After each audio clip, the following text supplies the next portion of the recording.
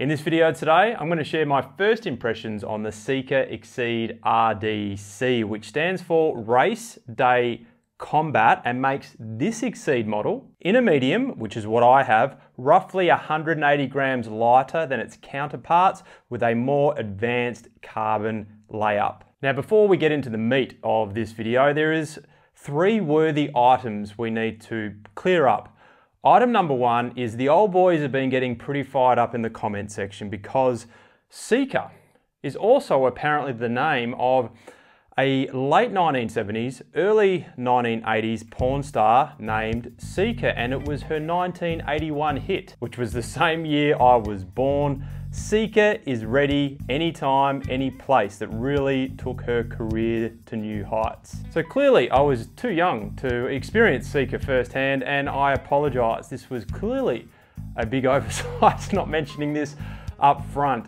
Number 2 is, in addition to the vintage porn star comments I've been getting, I've also been getting a lot of people saying, that's not a SEKA. Well, it is, but it also looks like a Factor Ostro or Factor Ostro VAM. Now, people often make these types of comparisons in my road bike reviews in the comments section, and I feel like there is a big community out there that think, oh, they're all the bloody same, you idiots. But this is the first time where I have actually spent a bit of time examining this call out. For me, the real interesting comparison is the Factor O2 VAM, which I have just out there, I personally own. And while they're different bikes, one's a climbing bike and the other is more of an all-round aero race bike, the carbon layup and the finish is borderline identical. The Factor Ostro, while I haven't seen it in the flesh, examining it online and comparing it to the Exceed, there's obviously some differences, small differences, but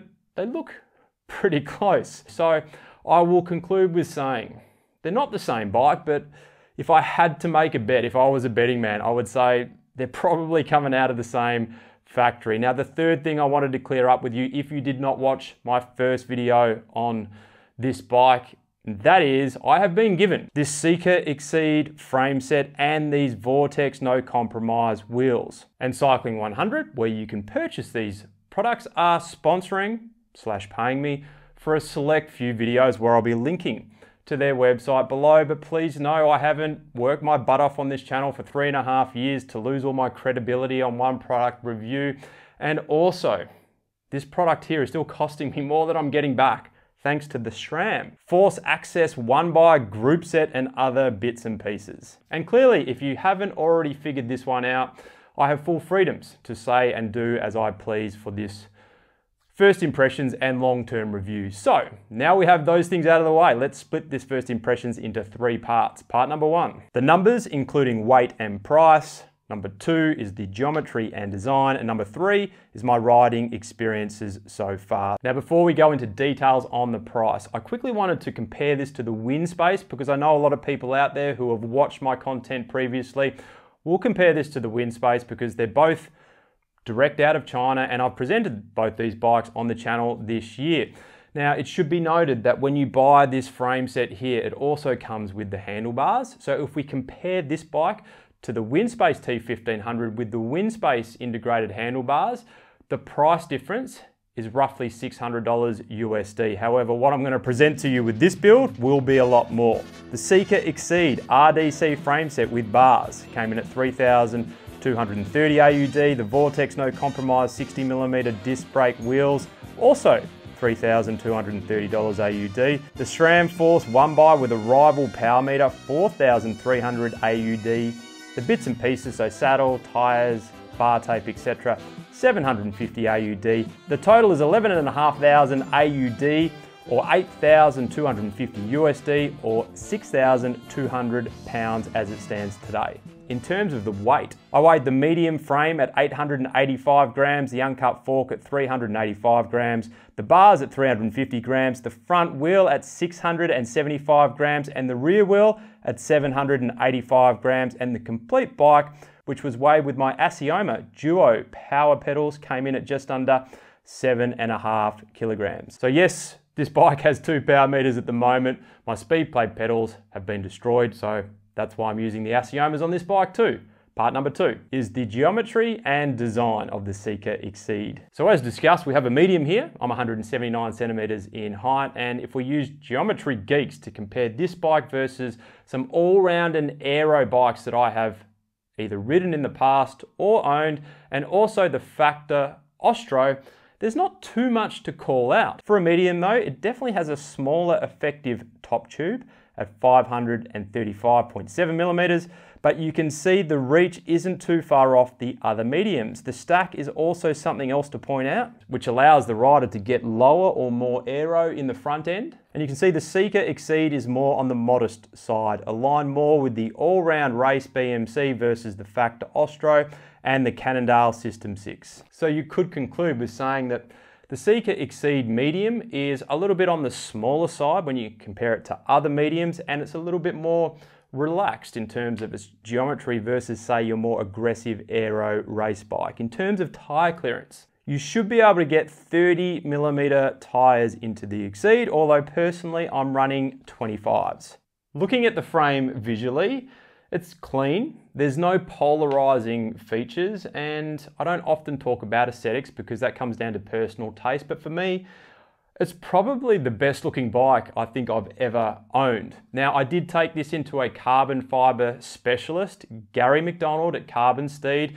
If you want to watch that video, I'll link it up there, but here's a couple of things that he said about this bike. Then we did some ultrasound across it, and one thing I'd say about it, it's consistent. And if you remember, the last frame we did was completely inconsistent. Yes. This is consistent, it's even, it's, I'd say, well made. I would also say there's not a lot of margin for error, and you say, well, why do I say that? Well, I've got 10 bikes that have come in the last 3 days with broken carbon, so I like to see a margin of error so that if you do have, you know, hit a bump or the bike falls over, that it doesn't snap. You know, and I don't see this in this. I see that it's very thin, it's very light, but if that's what you're looking for, it seems well made. So number 3 is my riding experiences so far. Can I preface this section by saying I haven't ridden this bike as much as I would like to deliver this first impressions, but if I didn't deliver this first impressions before I have a little break over the Christmas New Year period, I probably would have been murdered. And for the on-bike footage you're about to see, I've got this cool new device for those of you who are interested in cameras. This is an Insta360 Go 2, where you can put this little necklace thing on. You can put it under your jersey, or in this case it's a t-shirt, and it just sticks there. And you can ride around, and it's going to get some pretty cool footage. I'll link to their website below if you want to check them out, and thanks to Insta360 for sending me one of these through. So to date, for me, this bike is the real deal. Literally throwing a leg over this thing and rolling down my street, I feel the bike is immediately saying to me, let's go find a fast group or bunch ride, let's go race the Criterium. As it should be saying that to me for $11,500 AUD. Now, I'm yet to race a crit on this bike, but I have ridden it in a couple of fast bunch rides, and I've cruised on it at roughly 30 kilometers per hour for 2 to 3 hours each at a time.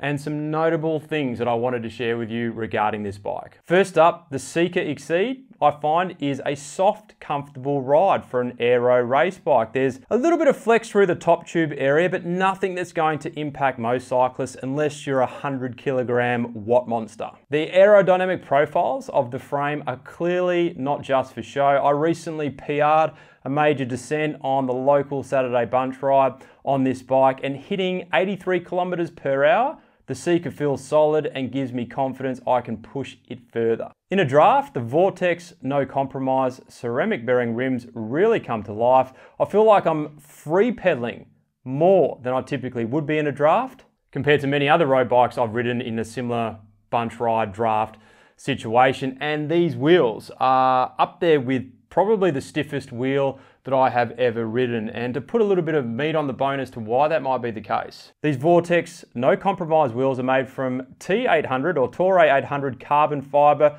which is said to be over 10% stronger than its T700 counterpart, while being lighter at the same time. These wheels also have a unique characteristic, being offset spoke holes to match the spoke pattern and spoke angle, and like Caden wheels, they use something called invisible carbon eyes. I believe this is what Caden call, and I've shared this on the channel in the past, nipple patching, where There's more carbon internally surrounding the nipple area to strengthen the relationship between the spoke and the rim, and less in between the nipple areas to optimize weight savings. There's also replaceable carbon spokes that really finishes off the construction to make these wheels the most impressive rim to look at that I have ever had first-hand experience with. So they look the goods, they feel stiff, they are definitely fast, but for this price bracket you would expect that. And are they up there with the best wheels going?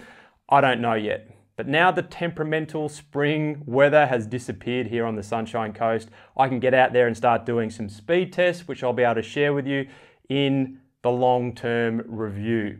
Now, if I was to nitpick at this bike, I feel like the slight negative is climbing. While it's on the right side of 7.5 kilograms and has a softer riding sensation compared to other aggressive race bikes I've ridden, which I feel like is a real advantage when you slow the bike down for climbing. You seem to feel the road a lot more.